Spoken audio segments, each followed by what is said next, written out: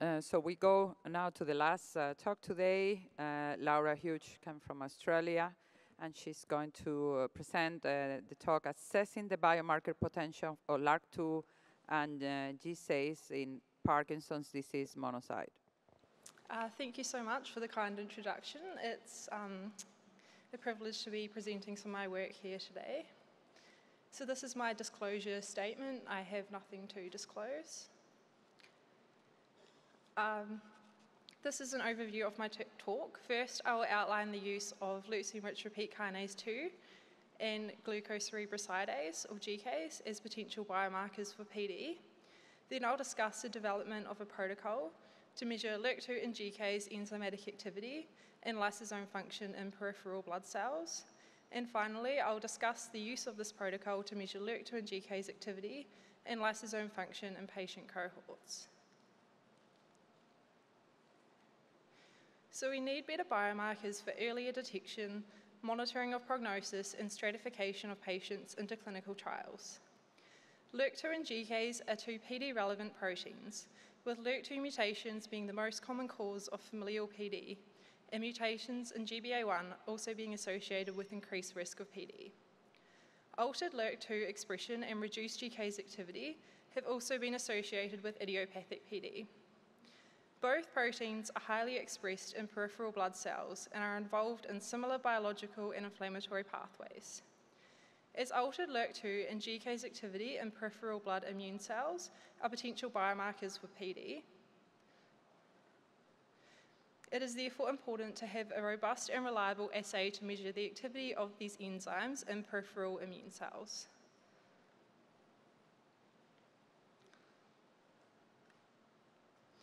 So in a collaboration between the University of Sydney and the University of Florida, we developed a peripheral blood cell collection protocol with parallel flow cytometry assays to measure LRRK2 and GCase activities in monocytes.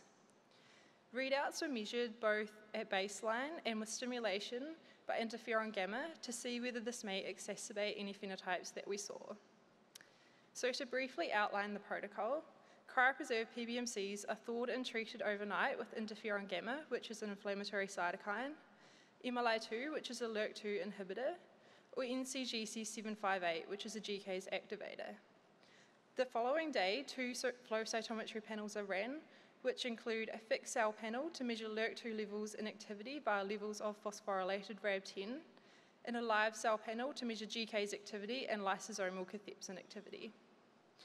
Readouts are measured in classical, intermediate, and non-classical monocyte subsets, which are distinguished on the basis of cell surface marker expression.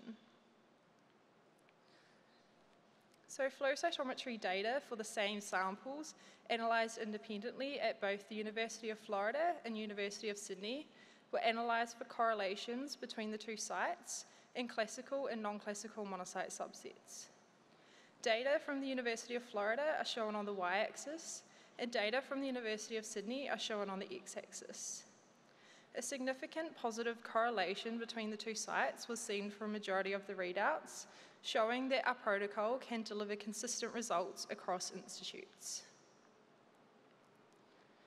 We then use the optimized protocol to measure GCase and LRRK2 activity in monocytes from idiopathic PD, LRRK2 PD, and GBA PD patients, as well as matched healthy controls. Samples collected by Barcelona and Columbia repositories were shipped to the University of Florida for analysis of the fixed cell LRRK2 panel and to the University of Sydney for analysis of the live cell GCase panel. These graphs show the GCase activity in classical, intermediate, and non-classical monocytes, with the GCase activity index on the y-axis and the different treatment conditions on the x-axis. And the different patient groups are shown by the different coloured bars. There was a significant decrease in GCase activity in monocytes from GBA PD patients compared to IPD patients in classical monocytes and compared to all other groups in intermediate monocytes. There was a significant effect of treatment with higher GCase activity in interferon gamma treated monocytes compared to baseline, with the largest effect seen in non-classical monocytes. These graphs show lysosomal cathepsin activity using the BMV109 cathepsin probe. In intermediate monocytes, there was a significant increase in cathepsin activity in LRRK2 PD monocytes compared to healthy controls. And in non-classical monocytes, there was a significant increase in cathepsin activity in GBA PD monocytes compared to healthy control and IPD groups. And interferon gamma increased cathepsin activity in all monocyte subsets.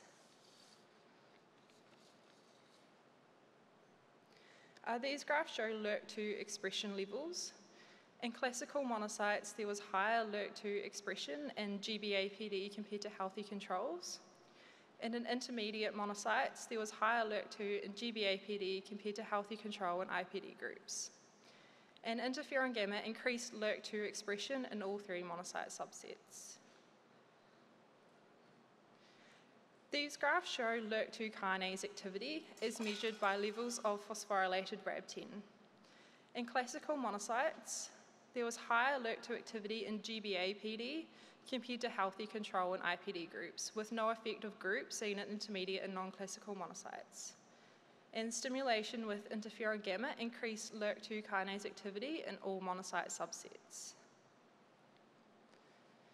So analysis is still ongoing, but to summarize our findings so far, we found a reduction in GCase activity and an increase in lysosomal cathepsin activity in monocytes from GBA PD patients.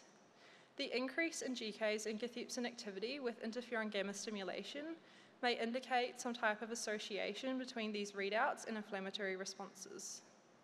We also found increased LRRK2 levels and increased LRRK2 kinase activity in GBA PD monocytes. And while there was no effect of MLI2 or NCGC758 at the group level, further analysis is required to see whether these drugs were effective in particular subgroups of patients, and this could help inform the basis of a stratification biomarker assay. So finally, I would like to acknowledge everyone listed here, in particular my supervisor, Dr.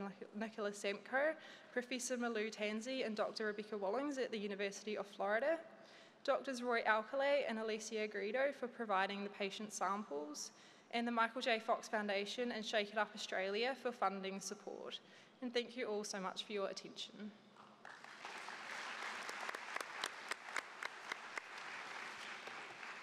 Thank you, Laura.